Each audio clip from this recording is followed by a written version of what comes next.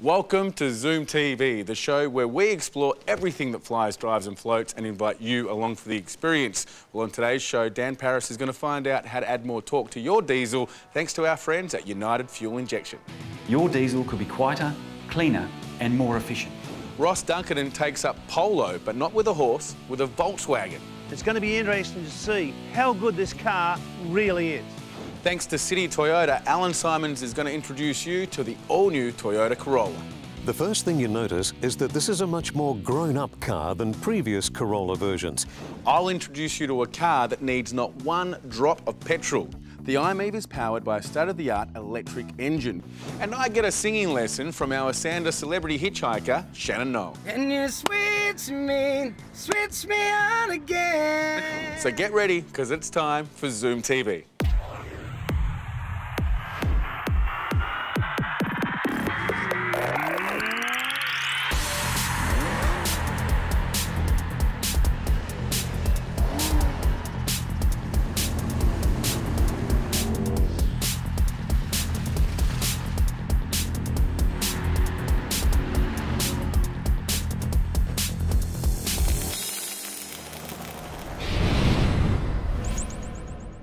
The youngest child in any family frequently has a lot to deal with, and the Toyota Corolla here has always been the younger brother in the Toyota family. But younger brothers frequently want all the attention, and it's time to sit up and take notice, because this younger brother is all grown up and ready to be a star of the family.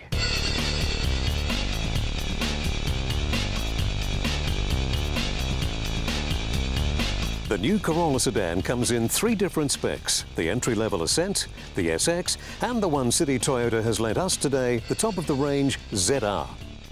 The first thing you notice is that this is a much more grown-up car than previous Corolla versions, and it's quite a bit bigger than the Corolla hatch that was released just 18 months ago.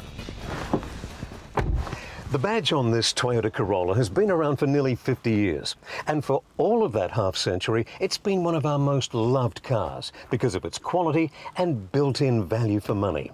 But we reckon this 2014 Toyota Corolla is one of the best ever built, and here's why. It stares at us from the road with more aggressive angles and a sleeker roofline. And you'd definitely be forgiven for thinking that it looks very similar to its older brother, the Camry. I guess blood is thicker than petrol in this family. Overall, it's a more mature design than previous years, and it's not really in the small car bracket anymore either.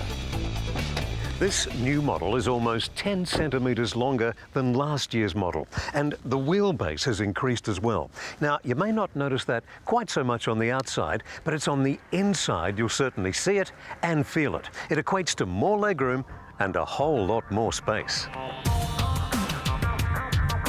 The rest of the interior is much improved on the previous model as well. There's soft-touch plastic and leather throughout, especially in the ZR, and the drive position is very comfortable. The ZR also comes with large colour touchscreen, complete with Bluetooth connectivity, USB port, reversing camera and sat-nav, all connected via the Toyota Link system.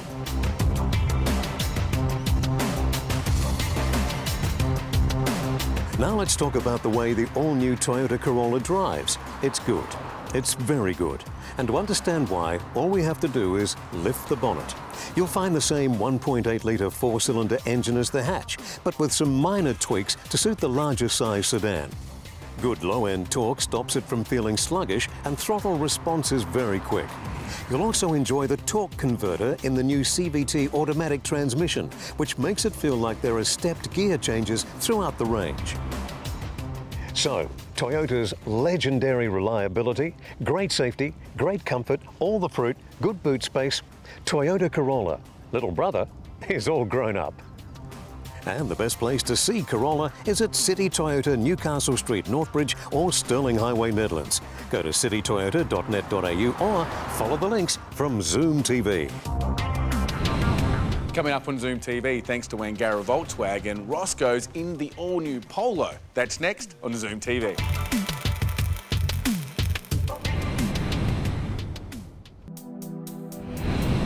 Now, the Volkswagen Polo has made its mark as one of the best compact cars in the world. In fact, this the 6th generation Polo was voted World Car of the Year. Now, thanks to Wangara Volkswagen, we're going to be taking a look at the 5-door 77 TSI. And it's going to be interesting to see how good this car really is. The Polo we're driving today has a 1.2 litre turbocharged engine with direct injection, but you do get to choose your power plant as they come with a 1.6 turbo diesel. The petrol engine is tiny compared to the opposition, but nonetheless delivers the goods with 77 kilowatts of power and 175 newton metres of torque. It's definitely no slouch. Not only does the power plant perform, but it's economical as well, delivering 5.5 litres per 100 kilometres. Now, the look of the Polo is sleek and modern. Now, back in the old days, you could tell quality of a car by the way it sounded when you closed the door. And I'll tell you what, this one's got it. Inside, the trim is of high quality and well thought out. In fact, it's a nice little package. I love the aluminium edging on the vents and instrumentation. The front seats are height adjustable and the leather-wrapped steering wheel adjusts for rake and reach. Luggage capacity is a good 280 litres of area with the seats upright and 952 with the seats down. And it does have variable height luggage floor with load securing hooks. Now we're going to do a standing start. Now their figures on paper says that this little car is pretty quick, so away we go.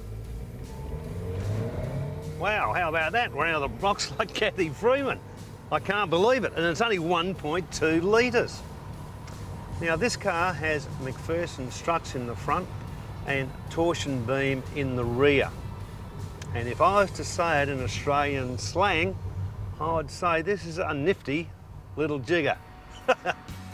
From a safety perspective, of course, it's got all that you would expect. Electronic stabilisation, electronic differential lock, ASR, which is anti-slip regulation, and 6 airbags, including front and rear curtain bags. Now, this engine is something else. Combined with the auto, which is quiet and slick. In fact, it changes like that. The suspension is not soft, it's a little firm, in fact, but it's nice on the tight stuff. And of course, that's all due to German engineering. As I drive this car a little further and push it a little harder, it feels like it's glued to the road and it handles quick changes of direction in its stride. Now, in conclusion, the VW Polo Comfort Line 77 TSI is a beaut little car. So why don't you drop up to Wangara Volkswagen, take one for a test drive. For more information, click on to wangaravolkswagen.com.au. Otherwise, click on to our site and follow the links. Now, over the years, I've had a handful of diesel engines, and I must say, blowing a bit of black smoke or lacking a bit of power or even poor fuel consumption, I thought went hand in hand with owning one of these cars. That's not the case. It turns out that could actually be a sign of a poor fuel injection system. Now, must admit, I'm a little bit out of my league with this, but I'm at the right place. I'm at United Fuel Injection, and I'm here to catch up with Ken Ringrose. He's going to point me in the right direction. Ken, how are you, mate? How are you going, mate? Good to see you again. What are you looking at? This all looks very high-tech, very precision. What's this? Well, what we've got here is a clean room. This is where we actually assemble common rail diesel fuel injectors and pumps. The older systems, which were very good and efficient in their day, obviously with modern demands on the environment, they've had to come up with a new type of fuel injection system. Common rail diesel is it. And that is more powerful, more efficient in all types of applications like commercial vehicles and sedans. That's interesting. I didn't know that. I'd love to see the process, actually. Can you show me through it? Absolutely. We've got a vehicle in the workshop here. Let's go and have a look. Well, down here we've got the diesel Alpha, which has been brought in for some diagnostic work to be done on it. Oh, okay. So with a diesel, how do you know? What are the symptoms before you know to bring it in? Well, for example, if you've got excessive smoke, poor fuel economy, a diesel knock, hard starting issues, best bring it in and we can hook it up to our scan tool and diagnose the vehicle for you. Sounds like all the things that are happening with my car at the moment. So I guess it's all computer linked these days. This is what diagnoses the issues? Absolutely. We've got all the scan tools necessary to diagnose these vehicles. After this stage of the process, I mean, what happens next? Well, for example, if an injector on this vehicle is gone, or the common rail supply pump, we can remove it and test it. So what we can do is take you over to our injector tester and show you what we do. Oh, it's great, Ken. Let's have a look. Wow, this is high tech. I wouldn't expect this. So what's this here? Well, what we do, Dan, is we actually remove an injector from a vehicle, for example, bring it across and test it to confirm that it is faulty. We don't want to go and repair an injector that's not faulty. OK, so this isn't actually the repair phase. This is actually, you're just testing it to make sure that it's got a problem. Absolutely. And once we've confirmed it's faulty, it goes to the other side, stripped and assessed, and then reassembled in our clean room, dust-free environment, and then brought back over to a different test machine, which goes through a rigorous test. A lot of stages. Absolutely. Next one. one. Have a look. Yeah, lead on. Ken, I'm so impressed with your machinery here. This is, you know, no exception. But this is the end of the line when it comes to testing the injectors, isn't it? It is, Dan. Yeah, this unit here will test 4, 5 or 6 injectors, depending on what your engine's got in cylinders. 100% test. There's no room for human error whatsoever.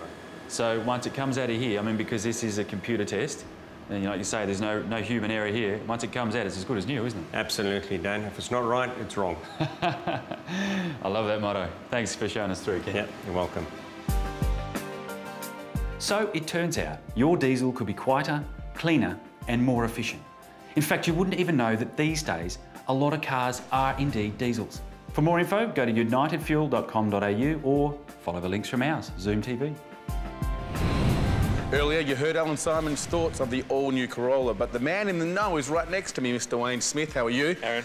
Now, I want to know your thoughts on the all-new Corolla. It's been described to me recently, Aaron, as a funky-looking car. And it is. It's bigger, it's better, and it appeals to a much broader market now, doesn't it? That's right. So the size actually is a great size car, and with that comes a nice big boot to put all your golf clubs in. And it's fair to say that the Corolla was aimed at a younger, I suppose, more feminine market, and now it's really opened up to be available to everybody. And with the technology chucked in it, the keyless entry, obviously the Toyota Connect as well that's involved in the system, the car's smarter than ever. That's right, and today it's all wrapped up with our cap price servicing, so it's a fixed price for every time you service the car at $130 on all the Corolla range. Now, it'd be fair to say that if you were a business and you're looking for a corporate car, this would be perfect because you know what it's going to cost you for the next 3 years. That's right, so for a business owner, we talk about whole-of-life costs, and so we look at the entry price, the resale value and those service costs. So with cap price servicing, we get a great package for that vehicle. Mate, as always, thanks very much for your opinion. Thanks, Aaron. Love it. Now, after the break, I'm going to show you a car that needs not one drop of petrol.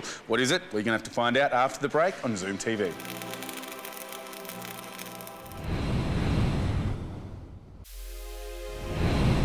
Once upon a time, we humans didn't have much choice but to walk or run to get from A to B. Then there was the horse and cart, the pedal bike, and then the game changer, the petrol-powered automobile. Can you believe people actually said that cars would never replace the horse? But they did. Now we have what has to be the biggest test of all petrol junkies, and what can only be described as the start of a very new era in the automotive industry, the full electric-powered car. And like the horse had passionate supporters that believed evolution would never make them a redundant means of transport, the electric vehicle stirs up similar debate. And so it should, because most of us know little, if anything, about the electric vehicle. So today, thanks to John Hughes Mitsubishi, we're going to take a step forward in time and imagine just what an electric vehicle could be like.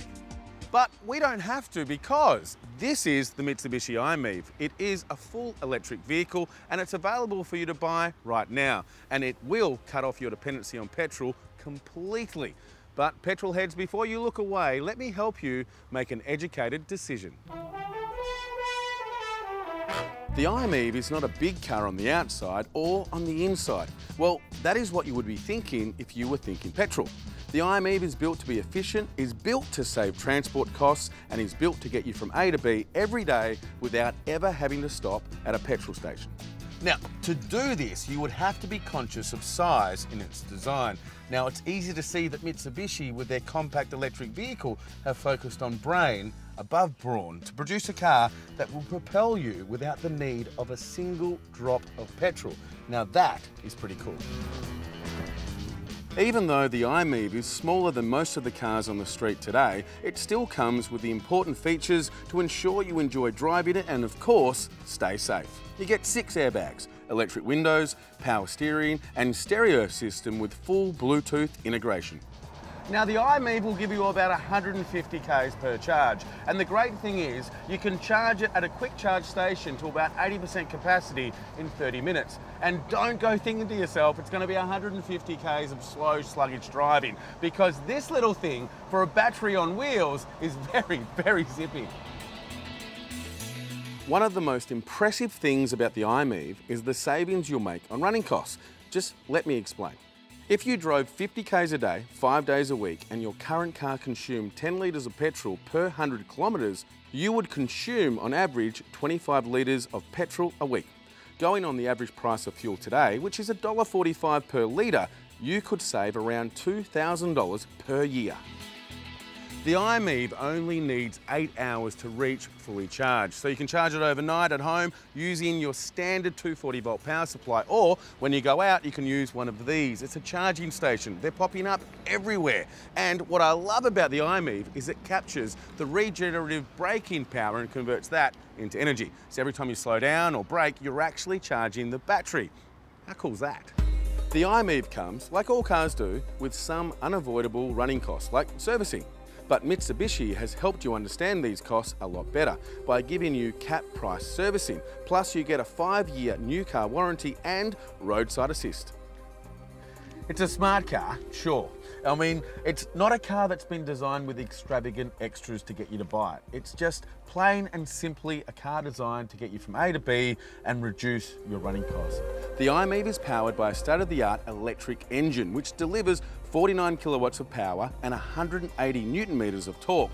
Now, it might be small, but it's zippy. You know, it's hard to believe that if you actually owned a Mitsubishi iMeave, you would never, ever have to pump petrol again.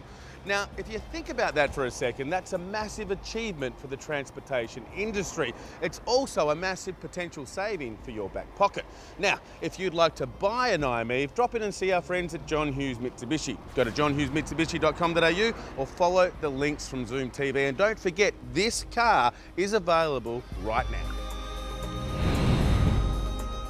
Signing the celebrity wall. After the break, I'm with this week's Sanda celebrity hitchhiker, Mr. Shannon Noll. He's our real celebrity, next up on ZoomTV. I hope they don't mind.